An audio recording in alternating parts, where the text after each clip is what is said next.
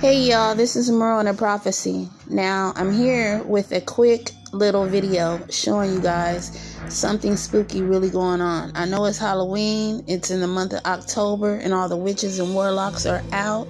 And I'm a Christian, so I'm not with the witches and the warlock thing. But I was going across my page, hashtag Marona Prophecy, and I was going across my old video on Santeria, or in other words, voodoo. And it was with Azealia Banks, the witch. And I was looking at my old video, and do you guys see what I see right here? This 666. Okay, so what's really going on?